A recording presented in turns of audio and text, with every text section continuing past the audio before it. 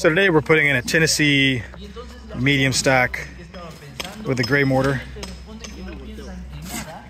Basically mixing up mortar, digging a trench, putting in stone edging around the beds to separate the fescue from the pine straw. You dig a trench, install it, and you put mortar on the backside, hold it in place. Gives a nice look.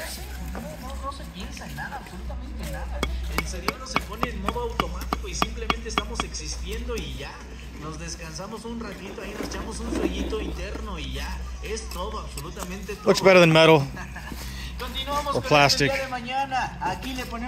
All this will be fescue on the right. The left will just be beds. Dice por aquí en los mensajitos de WhatsApp, dice, me podría mandar un saludo para la Vitupina Fragoso de parte de un amigo y le podría poner la canción de mi bolsita muerta.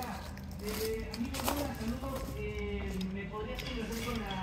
Para los amigos equidatarios, Chucho Godínez, don Juan de la Cate, don Felipe, Godínez, Miguelito, Toño, Calatero, Juanita Vaquera, la Gorila Benítez.